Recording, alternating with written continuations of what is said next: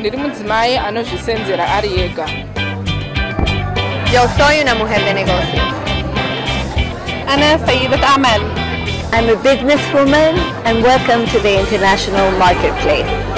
Candles, art, necklaces, crafts, and food are but few of the items you'll find at the international marketplace.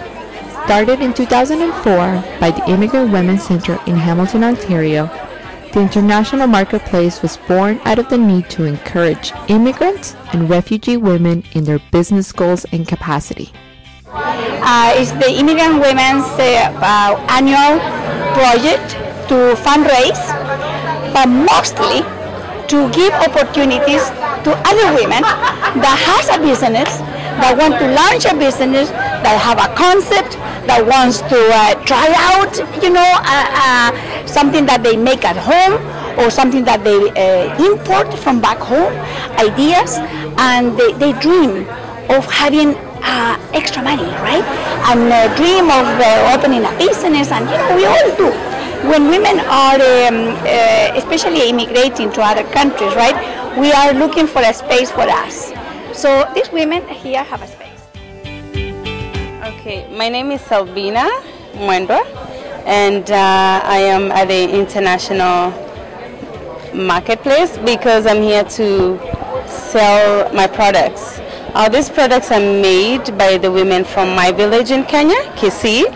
So we're here to promote them and look for markets for the product. For me, it's helping me connect to my home. So it's when I touch the soapstone, I connect straight to my village. Honestly, I feel like I'm home when I sell this product. So it takes away my loneliness when I miss home. So also it's helping me to give back, and true giving comes from the heart. So this is true satisfaction. What I do gives me true satisfaction.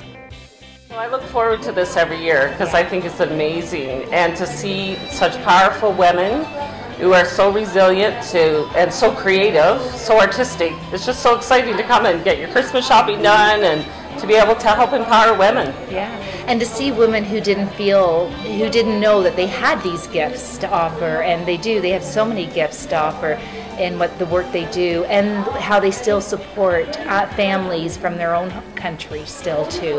And I love it. I love it. It gives me a great feeling, and I love listening to the stories, because I know I'm very privileged growing up in Canada, and I hear the stories, and it reminds me of my privilege as well, so I don't forget others in the world.